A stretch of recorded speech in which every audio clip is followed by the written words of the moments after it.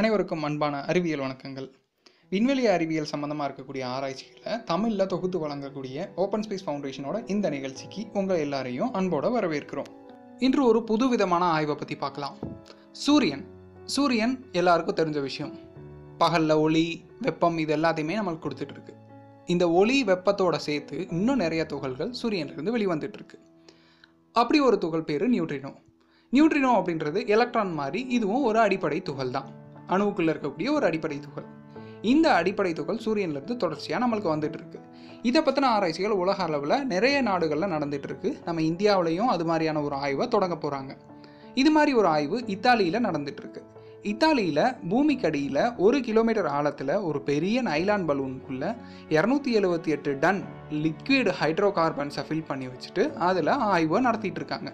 ஏன் அப்படின்னா இந்த நியூட்ரினோ அப்படின்ற துகள் எது கூடயுமே வினை புரியாது, எது கூடயும் ஈஸியாக இன்ட்ராக்ட் பண்ணாது. அதனால தான் மற்ற துகள்களை பூரா வடிகட்டிட்டு இந்த நியூட்ரினோவை மட்டும் வினைபுரிய வைக்கிறதுக்காக இப்படி ஒரு செட்டப்பை ஏற்படுத்தியிருக்காங்க. இந்த நியூட்ரினோ அப்சர்வேட்டரியில் சமீபத்தில் ஒரு ஆய்வு கண்டுபிடிச்சிருக்காங்க. சூரியனுக்கு வெப்பம் அப்படின்றதையும் ஒளியையும் கொடுக்கக்கூடிய வினைகள் பேர் என்ன அப்படின்னா அணுக்கரு இணைவு வினை. அந்த அணுக்கரு இணைவு வினைக்குள்ள ஒரு 2 செயின் ரியாக்ஷன் இருக்குது. ஒரு செயின் பேர் என்ன அப்படின்னா புரோட்டான் செயின் அப்படின்னு சொல்லுவாங்க. இன்னொரு செயின் பேர் கார்பன் நைட்ரஜன் ஆக்சிஜன் செயின்னு சொல்லுவோம்.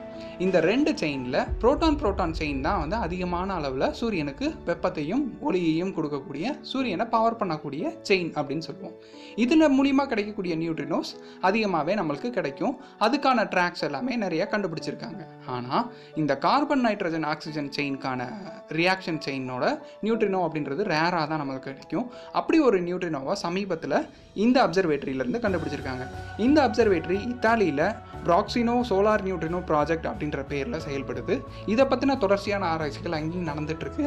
இது பற்றி இன்னும் மேலும் தெரிஞ்சுக்கிறதுக்கு கீழே இருக்கக்கூடிய டிஸ்கிரிப்ஷனில் தேவையான லிங்க் அண்ட் அந்த ப்ராஜெக்ட் பற்றின விஷயங்கள் கொடுத்துருக்கோம். தேடி படிங்க. இதை எழுதவும் இருக்கும். நீங்களும் வாங்க சேர்ந்து எழுதலாம்.